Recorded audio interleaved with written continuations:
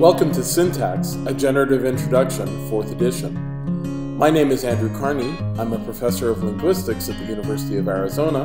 I'm the author of your textbook, and I'll be leading you through this series of video tutorials.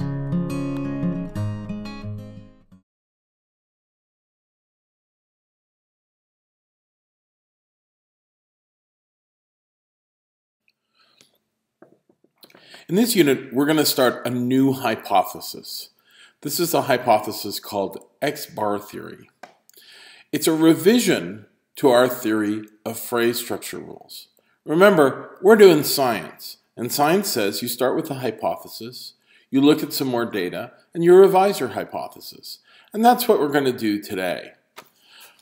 Let's do a quick review of what we have talked about up to now.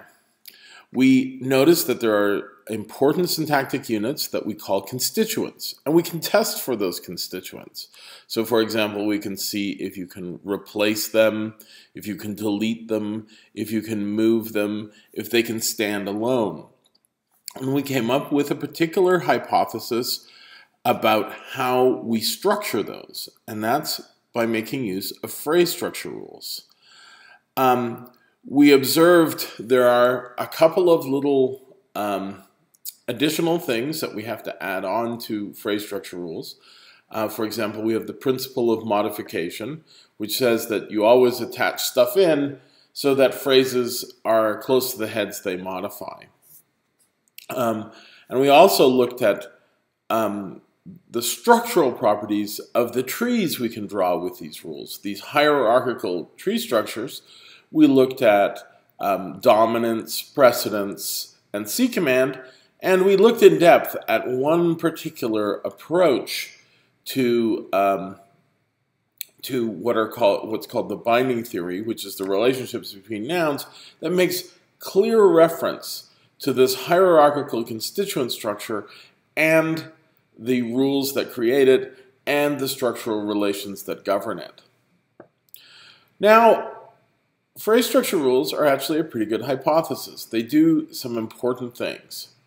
They capture constituency relationships. They explain the distribution and order of categories. So they tell you that certain elements appear in certain positions. So noun phrases appear in the subject position. Verb phrases in English appear after that. They explain the modification relationships using the principle of modification.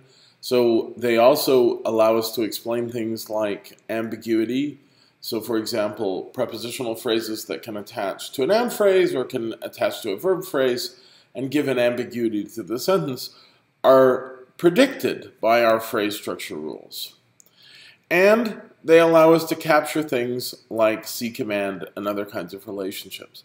So whatever we do when we do science and revise our phrase structure rules, we want to keep these things. These are good results.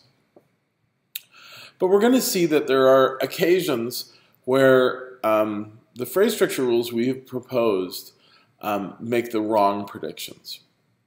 So let's look at an example here. Here's our phrase structure rule for noun phrases. Noun goes to optional determiner, any number of optional adjective phrases, and noun, any number of optional prepositional phrases. And of course, there's other stuff that can go in it too. But for our purposes, that will suffice. And that will generate a tree for a noun phrase like the tall student of physics with the red hair that looks like the one you see on your screens right now. We call this a flat structure because the head noun, student, is on the same level in effect that it's dominated by a noun phrase that dominates all of its modifiers. So all of its modifiers are on the same level. They're all sisters, which in fact is what is predicted by the principle of modification. It turns out that when we probe this sentence a little more, we'll see that there's actually evidence that this flat structure does not represent the actual constituency of this noun phrase, and that there's intermediate structure between the noun phrase and the head noun. And in particular, we'll see that there's evidence that each of these modifiers is paired with the head noun in a particular way. So let's look at what that is. Remember, we have constituency tests that allow us to test for constituency, and we can show that this constituency is not sufficient. So let's take this sentence. I saw the tall student of physics with red hair, but not the short one with brown hair. This is an example of replacement. So what are we replacing? We're replacing the bit of structure that is student of physics, and we're replacing it with the word one. Now if you look at this tree, this is not predicted by this tree, because what we're doing is we're identifying student of physics, but that is not a constituent in our tree. It does not form a single unit. But the constituency test of one replacement suggests it should be. So when we're replacing student of physics with one, we're identifying student of physics as a constituent, which is not represented in this tree. But it gets even crazier. It's not just that little pair. Let's take this sentence. I saw the tall student of physics with red hair, not the short one. So what's being replaced by one? Students of physics with red hair. You'll notice that is also not a constituent in our tree. Gets crazier. I saw this tall student of physics with red hair, not that one. Here, one is replacing all of that structure and excluding the determiner. This is a real problem for us. If our tree structure is right, what are all these constituents that are not being represented? We have a proposal that we can explain this. It comes from work done by Chomsky and a linguist called Ray Jackendoff back in the early 1970s, that in fact, each of these modifiers is attached into the tree under what we call a bar level. Now the bar here I've represented with an apostrophe. Don't worry about that notation. That's just the standard way because it was easier to type in the old days an apostrophe than an actual bar or prime. But what you'll see here is we have these three n bars. The n bars are intermediate structure inside of our noun phrase. And our modifiers, tall, of physics, and with red hair, are each attached into the structure. Now, in order to do this, we're going to have to modify our rules. We're going to need a rule that introduces the determiner at the very top, which pushes it to the left-hand side. And that rule says a noun phrase consists of a determiner followed by an n-bar category. Notice not an n-bar. And then we have a rule that lets you attach adjective phrases and prepositional phrases in. So it says n-bar consists of an adjective phrase, an optional adjective phrase followed by an n-bar, or an n-bar followed by a prepositional phrase. This, you'll see in a moment that this gives rise to the attachment of all those prepositional phrases and adjective phrases. And then we have a final rule which introduces the head noun, which says n-bar consists of an n followed by an optional prepositional phrase. These three rules taken together will allow us to draw that tree that we just looked at. Notice that the second rule has an interesting property. It's internally recursive or iterative. It can apply as many times as needed. So you can take an n-bar category and create a new n-bar category, create a new n-bar category, etc., etc., etc. This means you can get as many of these adjectival and prepositional modifiers as you want.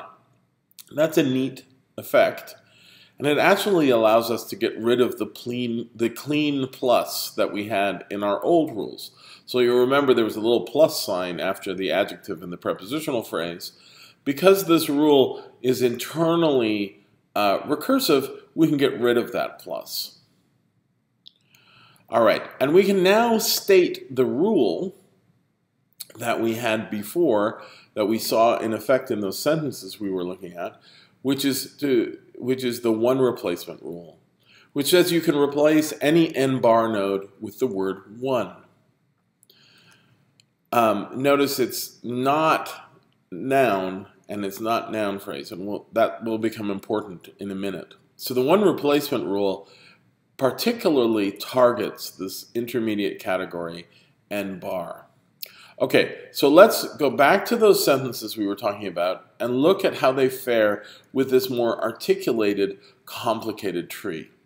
So one thing you'll note is that you can't replace just the n head. So you can't say the short one of chemistry with brown hair. That's because what you would be doing is replacing that n head. Now there is some dialectal variation here. So some people actually find this sentence okay. In that case, those speakers who have that dialect where this particular noun phrase is all right, you simply have a different one replacement rule. You have a one replacement rule that allows you to target n bar categories and n categories. Okay, let's look back at those sentences that we talked about before. So if you are replacing our whole noun phrase with the short one with brown hair, you're targeting that lowest n bar category. If you're saying the short one, then you're targeting the next n bar category up. And if you're just saying this one, you're replacing the n bar category on the very top. You can't replace the noun phrase, that you can't just say one. So this structure predicts what the possible one replacement rules are, one replacement options are.